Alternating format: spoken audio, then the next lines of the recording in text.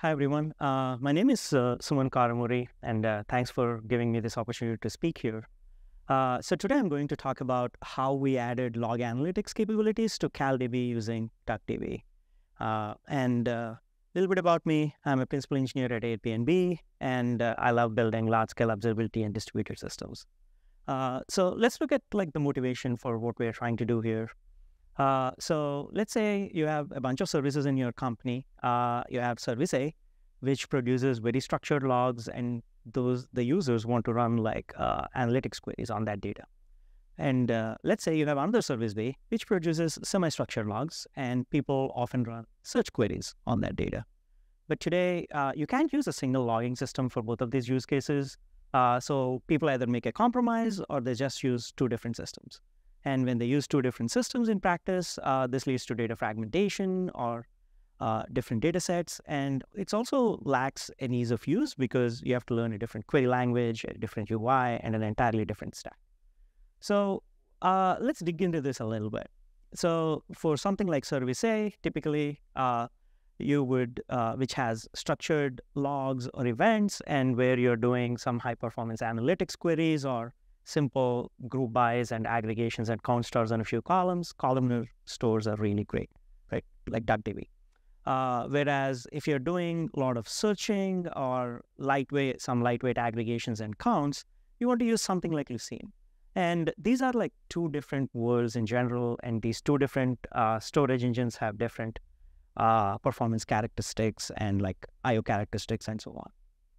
So the insight is very simple. Hey, can I use one system for both search and analytics instead of using two, right? So the idea is KalDB Polystore. But let's see first the first part of it. What exactly is KalDB? KalDB is basically currently the only Lucene-based cloud-native distributed observability database. It employs a disaggregated storage architecture. It runs on Kubernetes and has a very low operational overhead. And best of all, it's open source. It's a drop-in replacement for Elasticsearch, so we have the same query API and currently ingest API. And it's designed for petabyte scale workloads, and it's faster and up to 10x cheaper than OpenSearch. At a super high level, how KalDB works is it ingests the data from Kafka in the indexer. The indexer indexes the data into a Lucene index, and it can serve queries on it. And periodically, it snapshots those Lucene index to a deep store like S3. And then there is a cache layer which downloads these snapshots and then serves queries against that. There is a query layer which gets the client queries, runs scatter-gather aggregation across the indexer and cache nodes, and returns responses to the user.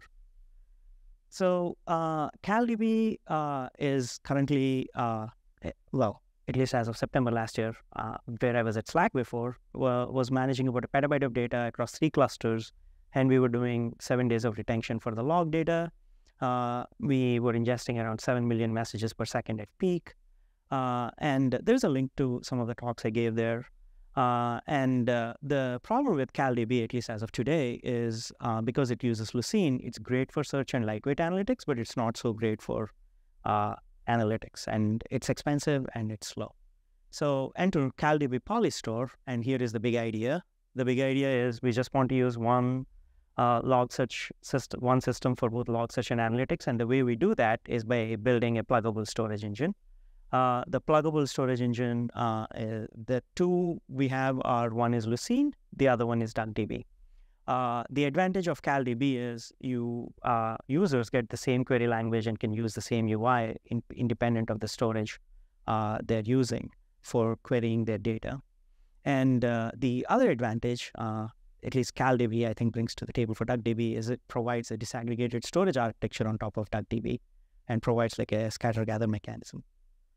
And currently, this is probably like one of the most immature talks in this entire evening.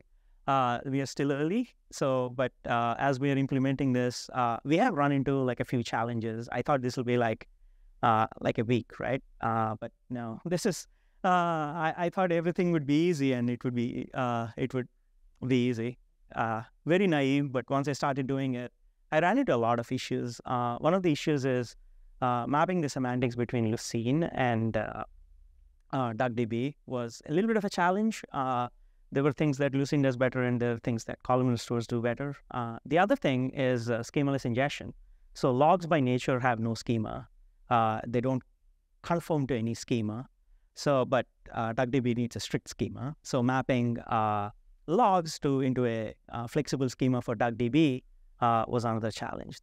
Typically, what you do is you create like a bunch of columns, and then you do an additional layer of mapping, right? That was the first thing I tried, but apparently that doesn't work, because what I've found is as you have more columns, even with the bulk ingest API, DuckDB's ingestion throughput kind of like falls pretty rapidly. I don't know why this is. That's one of the things I wanted to find out today evening. And the